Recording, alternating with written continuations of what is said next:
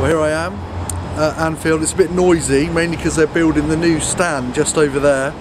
There's a road just there, but as you can see, I'm at the Cop end, and I thought I'd take this opportunity to talk to you about a constructive trust case. Not one of our common intention constructive trust cases, but a case which is an example of a constructive trust being used where there's been a breach of fiduciary duty. So this is sort of an introductory piece just around how we might deploy constructive trust, or indeed not how we, but how the court might deploy constructive trusts generally. So this case is Regal Hastings and Gulliver, which is a very interesting case. It's about an entertainment venue, not like Anfield here, but of course about a cinema.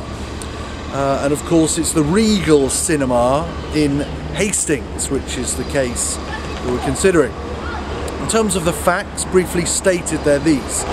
You had a parent company that had one cinema.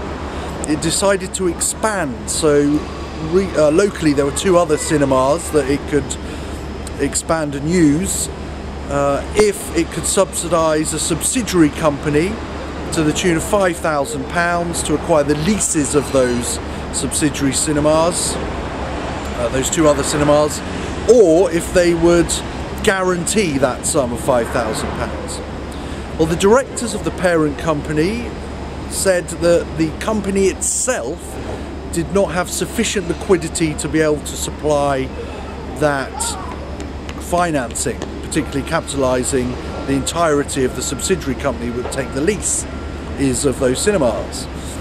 But what they did have, or what they said they could do, is supply half of the capitalisation themselves. So half comes in from the directors, half from the subsidiary, and as a consequence we have a goer.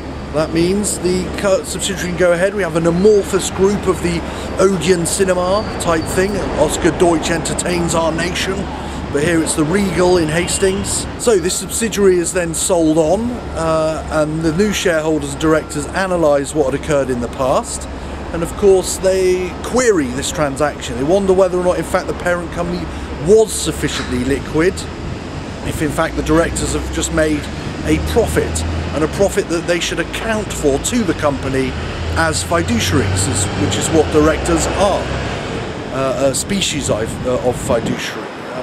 So it goes up before the Chancery Division, who hold that there was a breach of fiduciary duty and that those directors should account for the profit as constructive trustees to the company.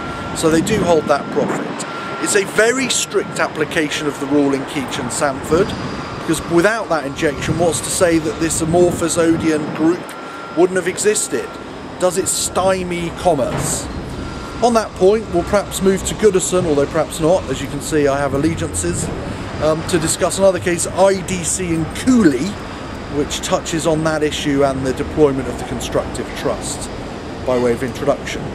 So from here at Anfield, I'm just off to meet Jurgen Klopp for a bit of lunch to discuss tactics for the coming season. I will say goodbye. So on that point, goodbye. Goodbye.